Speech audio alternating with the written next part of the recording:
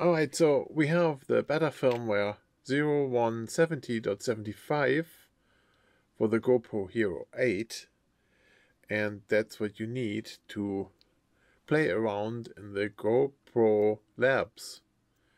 So that is some website where you can do some kind of programming for your GoPro Hero 8, and I show here how my update runs, how smooth or not it works.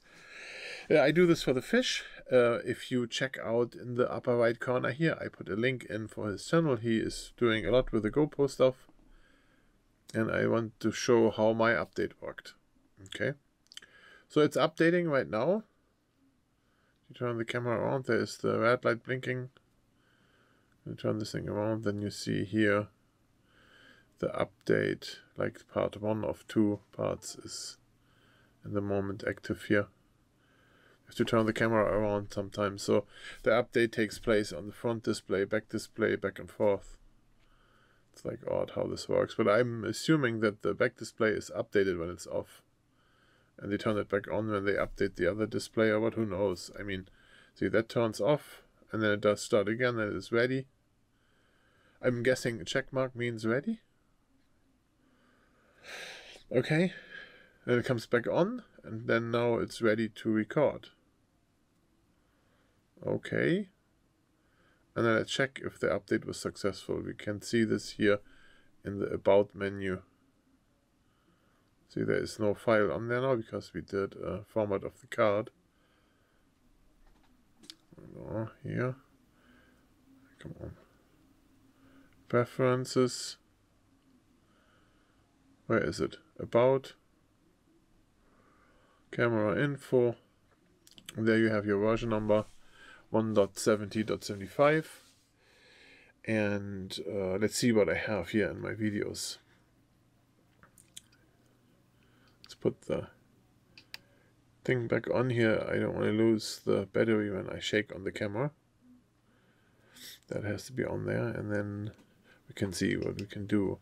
So we make a barcode there on the screen, and when the camera sees it, it shows the check mark, and then it did what this barcode program told it to. In my case, it was supposed to show the words "my gig user" on the screen when you turn the camera on. So my email address there, it is displaying there. And then, so if you lose the camera, that's the thought behind it, and somebody finds it, they know how to contact you. Okay, that's one of the things. And there's many other things you can do. So in this case, I do try an overlay to the video, so the camera will write this into the video. You can put the size in there and whatnot, certain things. So I do my gig user, and then I take away here the seconds and the AM PM situation. So I just delete those letters in the string of program. And whatever those lines do, they are changing a barcode, like this Q code. And so once you point the camera at the Q code, the camera is executing the stuff. So we don't want to do that.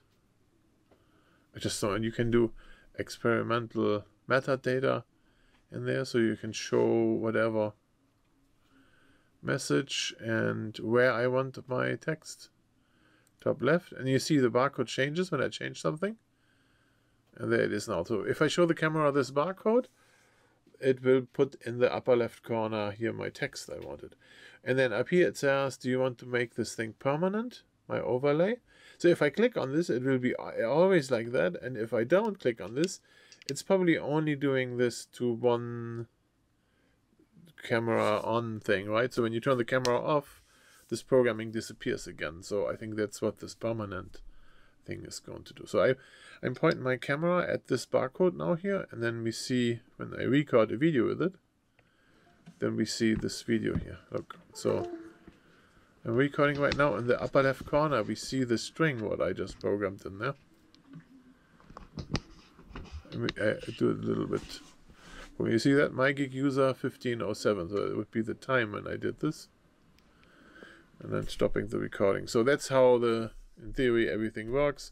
There's many other functions you can do.